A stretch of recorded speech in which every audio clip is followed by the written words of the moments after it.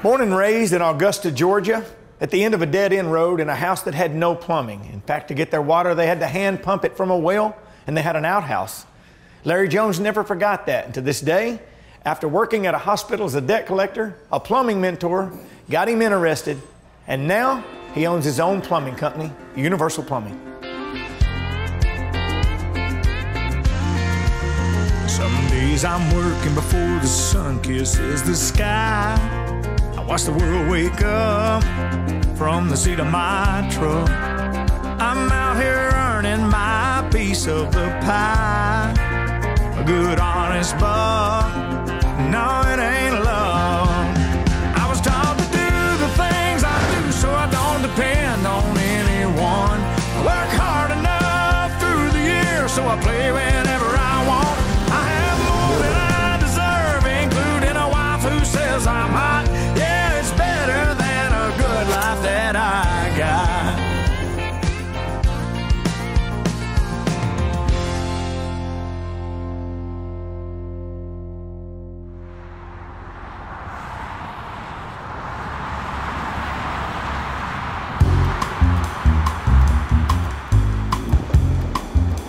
Somebody asked did I think that plumbing had a lot to do with my lifestyle now. And I literally said, plumbing has all to do with my lifestyle now. Some people say, oh, you make as much money as doctors make. I never feed into that. But I live very comfortably. Because of plumbing.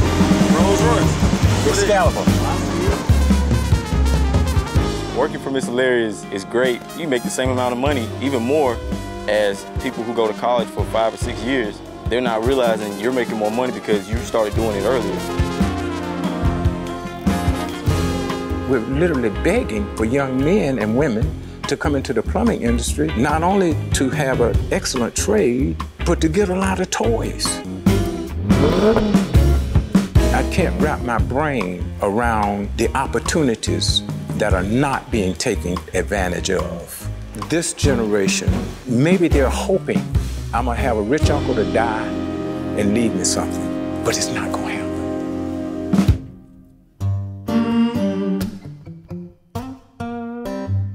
I was born here in Augusta many years ago. I'm one of 5 children. We grew up kind of in poverty as I look back now. Our restroom was an outhouse. I didn't know that kitchens had running faucets. I remember going to school once, and it was raining profusely, and the sole of my shoe was actually off, and so I'm like walking in water. And I remember my mom came and she said, well, you know, you can't go to school with water in your shoes. So she gave me a pair of her ladies' rain galoshes. And I was so embarrassed. I was crying. I didn't want to go to school. She said, well, son, this is the best that we have. Before you can even see our house, you see this big yellow sign that had dead end on it. The street that I grew up on was a dead end street.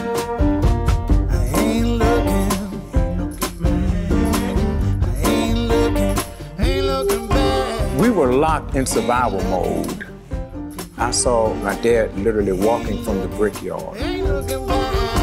I saw my mom on her knees scrubbing.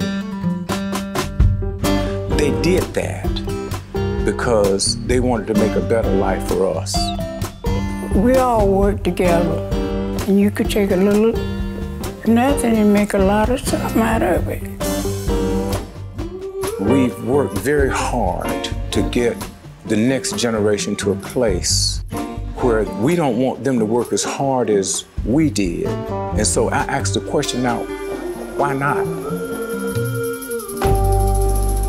When you work hard, conscientiously, loyally, the money comes.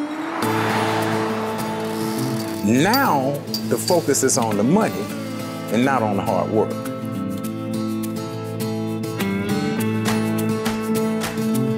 This wheel has been created, and you all actually are the cogs in the wheel. If you're not willing to learn, no one can help you. If you are determined to learn, no one can stop you. Isn't that something?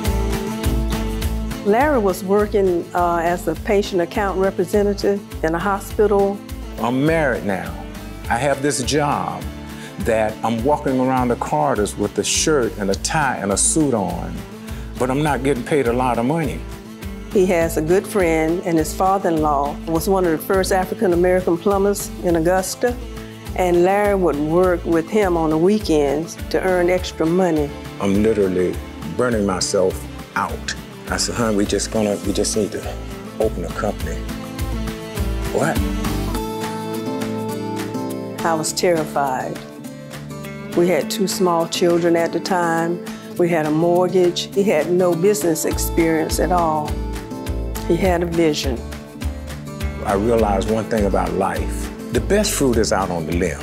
I could stand on the ground and wait on something to fall, or I can climb up a tree and go out on the limb and get it. And so I decided I gotta go out on the limb. He sold my vehicle. He bought a used truck. People would call, and he would do the plumbing work, but then they didn't have the money to pay him. My wife she's a very beautiful lady on the outside and on the inside. I could not have made this journey without her.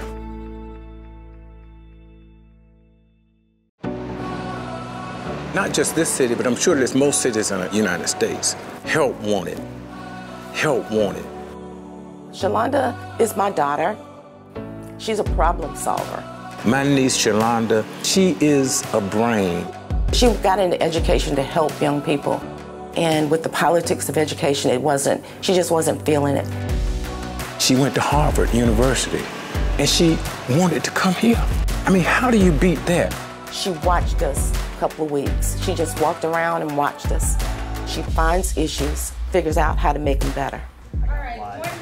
When I came here, I kind of had this fantastic opportunity to reach out into the community and, get people hyped up.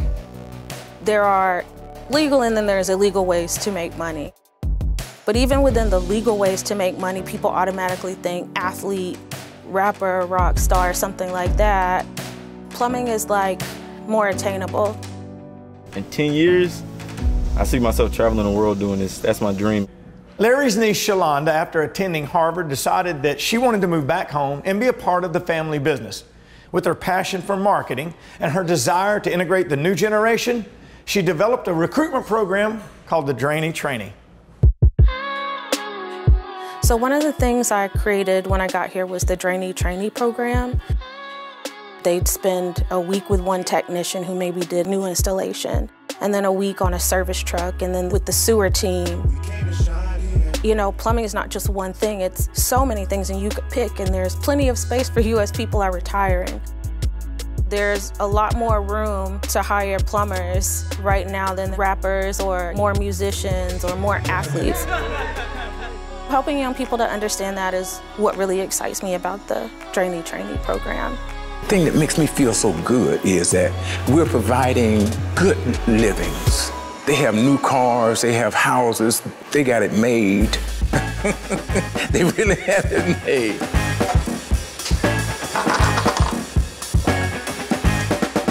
Growing up, I thought I wanted to be an NBA player, but that was a dream and I didn't work hard enough for it.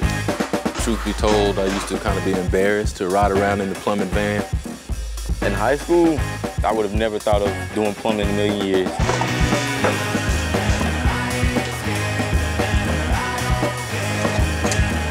Through a school program, I ended up getting put with this company, realized I had a passion for this that I would have never thought I had. You really don't understand the importance of it until you get into it. Financially, we're all taken care of, we're able to take care of our families, and we have a good time doing it too. It's like a guy playing football. They're just big kids getting knocked down in the dirt and getting paid handsomely for it. It's okay to, get out there and work on your hands and knees and dig a couple holes every now and then. I'm like a big kid. To me, it's not work. It's making people's lives happy, serving folk, and I get paid for it. Don't listen to everybody saying, no, you gotta go to college. That's not true.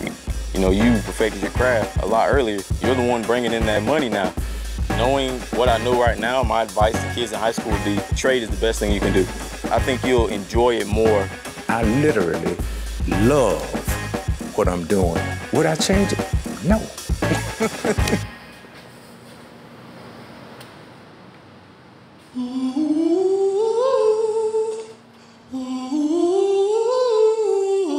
My dad is a bit of a collector.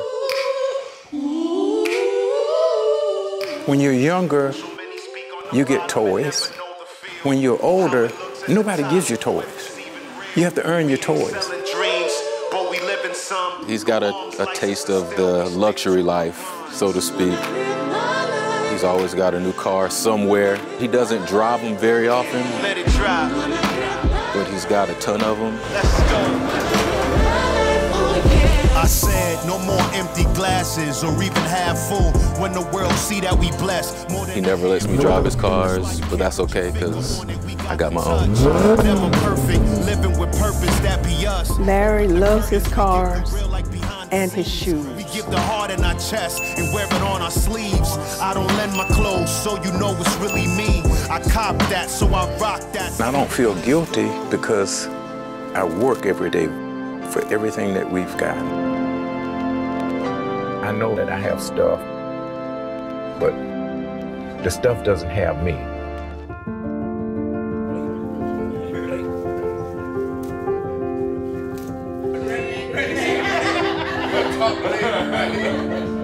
Most humble guy you'll meet, he's not defined by what he has, but by what he does. I want to show you the way that I went to school.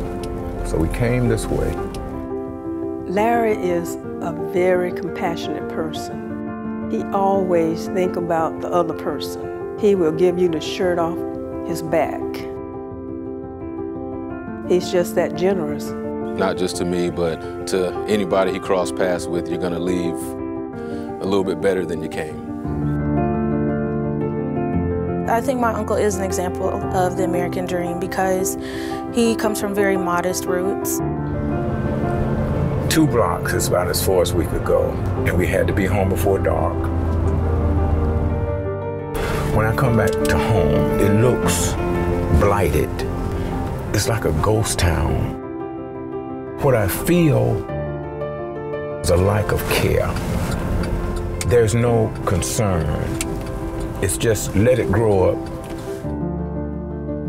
I would get about right here, and you can see it all the way down at the end of the street. It kind of like branded a mindset in me. If somebody would ask me what did I want to be, I had no clue as to what I wanted to be. All I knew was this street, this sign, dead end, dead end.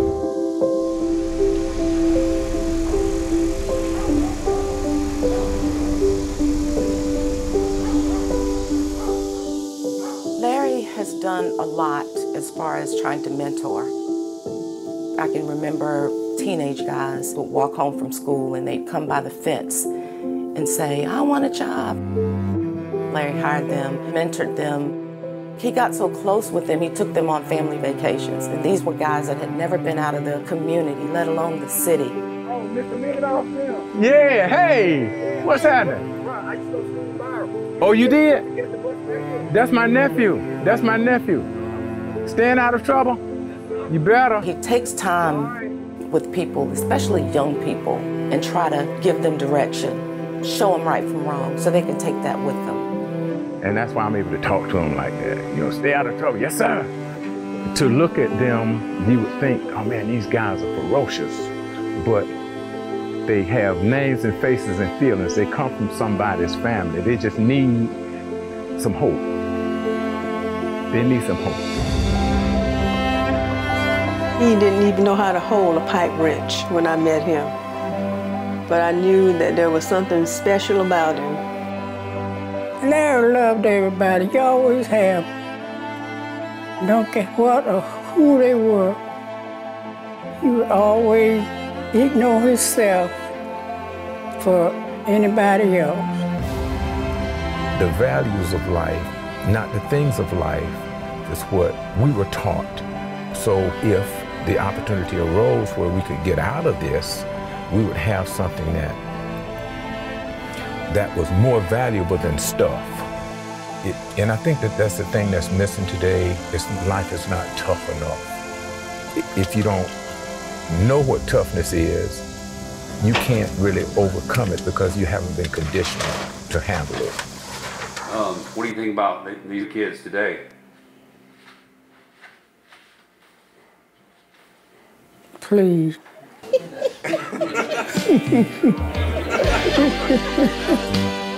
This is where my house used to be, and it's gone. Right in here was a pump. The pump is at the office. We used to have to come out the back door and pump water and take it in the back door. In my mind, it was a big lot. It's a tiny place. I remember my dad, I think he said he paid $250 for this lot. And this lot held our life, values and hard work ethics, and now it's grown up.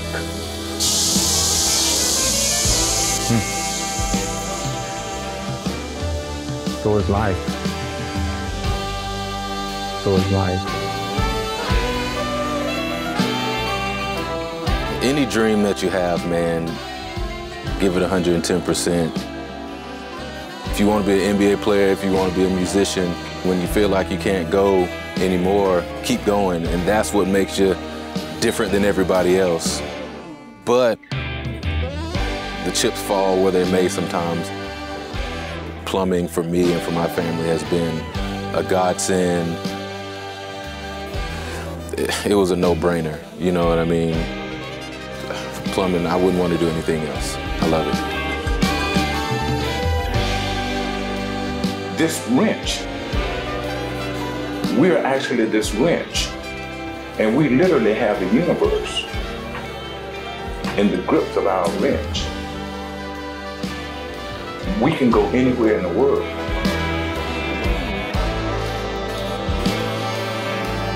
I said, man, oh man, God, what have you done? This is unreal. From being nobody and having nothing to go from there to here. So, young people, if you're listening, do not be afraid of hard work. I'm Larry Jones, and I'm an American plumber.